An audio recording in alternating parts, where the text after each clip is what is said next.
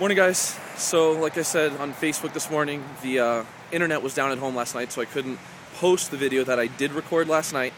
Just walking into work right now.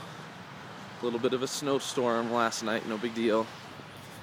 So, first workout is a 7-minute AMRAP of burpees with a 6-inch jump overhead where you have to hit a target. Did it last night, thought it was okay.